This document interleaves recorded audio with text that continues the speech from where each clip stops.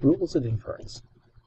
So up to now, we've actually learned the truth tables to test the validity of various argument forms. Now, what I'm going to go over now is the idea of how these argument forms are actually used to prove validity in other more complex arguments that actually combine these simple argument forms. To do this, what we're going to do is we're going to go over what we call rules of inference. Now, you've seen some of these rules of inference before, but they were just simply argument forms that we tested in truth tables. Once we've done the truth table, the idea is that we're able to use the validity of the proof, right, from the truth table to make assumptions or use these argument forms as axioms to do more deductive proof. So I'm going to introduce you to 9 basic argument forms, 9 rules of inference. There are many more rules of inference, but for this level of work, I'm going to focus on these basic 9. So some of the ones that you've discovered up to this point are Modus Ponens, the disjunctive syllogism, Modus Tollens, and the hypothetical syllogism. Now, let's go back over the idea of Modus Ponens. Modus Ponens started off with the idea that P implies Q. Right? So if P, then Q. If we have P, we therefore can assume that we have Q. Because we stated in the rule here that P leads to Q, if we have a P, naturally leads us to the idea that we have Q. All right, so that's how that argument form works. And you remember, if we look at the truth table, you remember the truth table form here, right? P then Q, right? P then Q,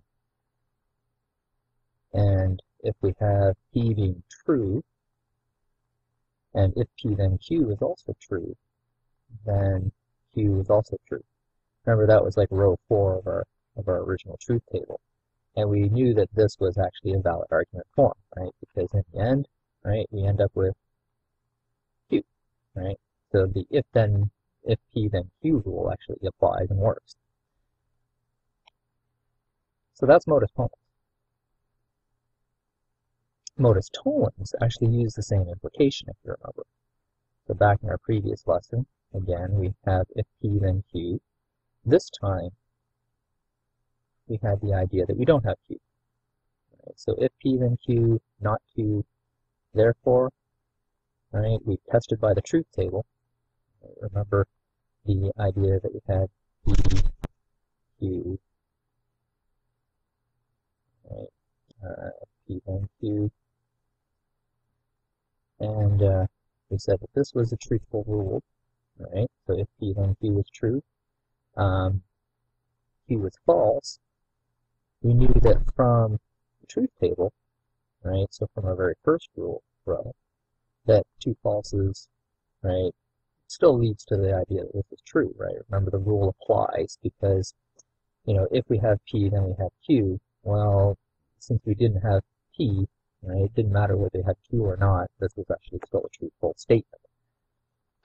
Not having the Q necessarily implies that we don't have the P as well, because if we had the P, then we would have gotten the Q, right? So this is how Modus Tollens work.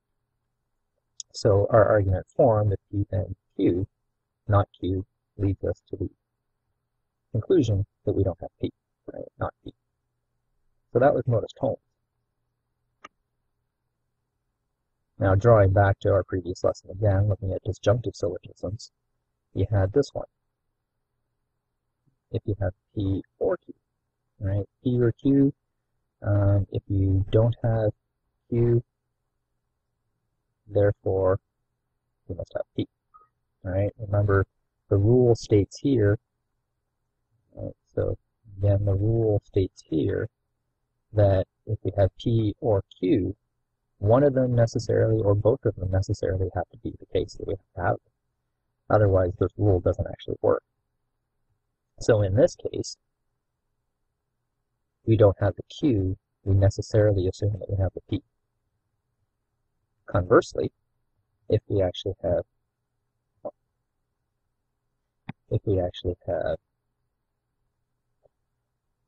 P or Q, right, and we don't have P, the same is true in the opposite way, right, that we necessarily have Q, right? And also it works if we have both P and Q. So that's our disjunctive syllogism. Now from the last subset again, we had the hypothetical syllogism. We had if P then R, if R then Q. That necessarily led to the fact that if we have the P, we would naturally get the Q in the end. And that was the big, 8-row chart that we had before, right? Proving that if P then Q necessarily had truthful statements, if P then R, R then Q. So that's our hypothetical syllogism. We don't need to go through the truth tables again. I mean, I kind of did for a few of them here, but once you've done the truth table, you've proven the cases where it's valid. These argument forms are proven through those truth tables, right? So the idea that we had that truth table for if P then Q, right, that basic implication, right, if P then Q, right, and you had all of those rows. And I'll just do it quickly here. False, false, right, the idea that you have P then Q, that was truthful. If you have the P, you should get Q. In this case, it's false, so this row is actually false. And of course, these ones where you start off without the P meant the rule didn't apply, so of course these were all truthful as well. Now remember, based on this truth table, we could prove the argument forms for modus ponens and modus tollens by that truth table. So of course for modus ponens, we know that rule 1 is the application here. Right? Rule 1 actually tells us this is actually a valid argument. Okay.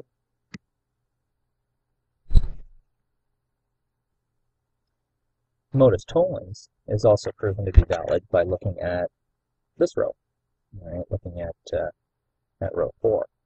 So row 4 here actually proves the validity of modus tollens. So again, this truth table right here is actually proof for both of these particular cases, these two rules. In our disjunctive syllogism, we could have done the same thing, did the P or Q, and then tested both argument forms for the disjunctive syllogism and shown those would have actually worked in those cases. And so the idea is once you've done the truth table actually gives you that proof of validity for any of these argument forms. So here are some of the rules in inference that we haven't actually gone over. Some of them are fairly simple ones. We won't go through the truth tables for them all. We'll just give you the argument form, and if you want to go through and do a truth table for them to test their validity, you can do so. Simplification. Here's one rule that says that if you have P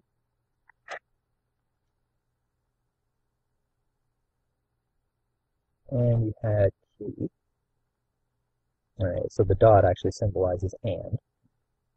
If you have P and Q, the conclusion is that you have either one of these. Right? So if you have P and Q, naturally the conclusion is that you have P, right? Otherwise that statement doesn't make any sort of sense. If you have P and Q, one of the other natural conclusions you can make is that you have Q. All right? So simplification is about the idea that if you have P and Q, or however many conjunctives that you want, that you necessarily conclude that you have those pieces. Otherwise you don't have the conjunction. It doesn't work. So that's the idea of simplification. So you can actually simplify or break down this conjunctive into its various parts. The idea of addition states that if you have P, you can conclude that you have P or Q. And so the idea here is that if you have one of these additive statements, that each individual part, you can add whatever other piece you want to it in the end, because the conclusion is that, right, remember back with the disjunctive syllogism, right, with the disjunction that you had P or Q, well, in the same way, you have to have one of the other parts here. In this case, we already started off with P. So it doesn't even really matter whether you have Q or not. It still makes this particular conjunction valid, or sorry, disjunction valid. So you could put pretty much anything on the end. So if I had P, I could make a conclusion that I have P or R or Z or an orange. Right? We can get very silly with it. And so that's the rule of addition.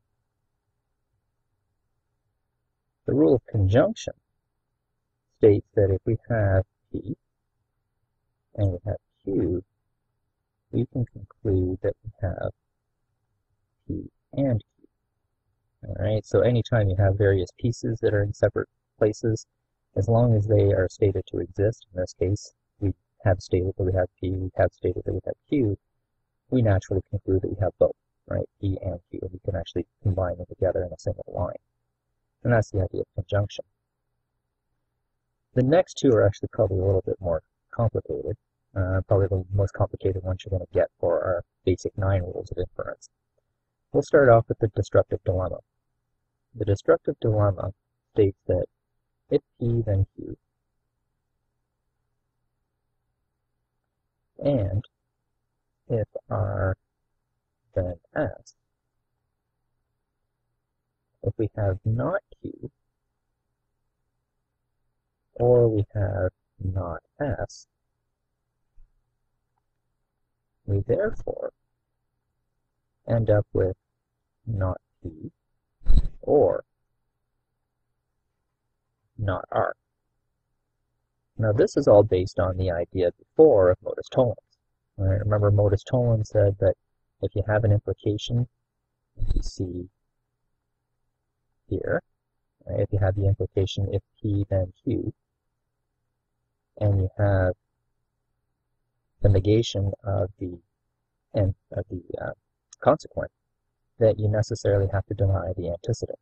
Right? So if you don't have Q, the implication said that you should get Q if you had a P, we have to naturally assume that we don't have a P. Right? And so this idea we can negate, this idea that we have P. And so that's where this comes from. Right? Not P basically is built out of the idea of Modus Ponens. Now in the second half, right, we have the not S. Again, through the idea of Modus Ponens from before, we plug in a not S into this statement up here. The idea is that if we don't have the S, we couldn't have possibly gotten the R from it before.